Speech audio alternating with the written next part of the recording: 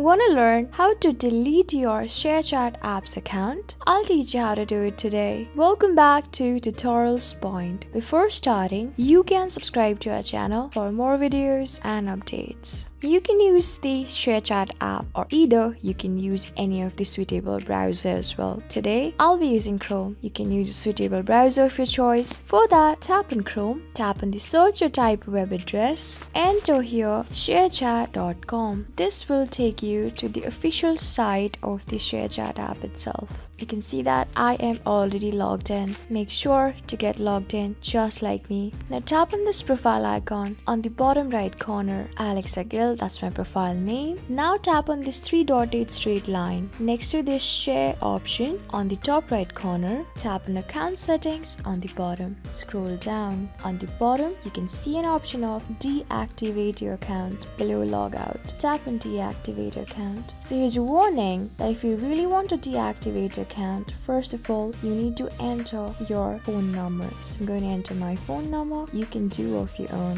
When you're done, tap on submit on the bottom right corner. So you can see that just by doing it, you have successfully deactivated your ShareChat apps account and you're onto the first page of the ShareChat itself. So this is how you do it. I hope this video is really helpful for you and I was able to help you. I am going to see you on the next video. Till then, keep calm, stay safe, and goodbye.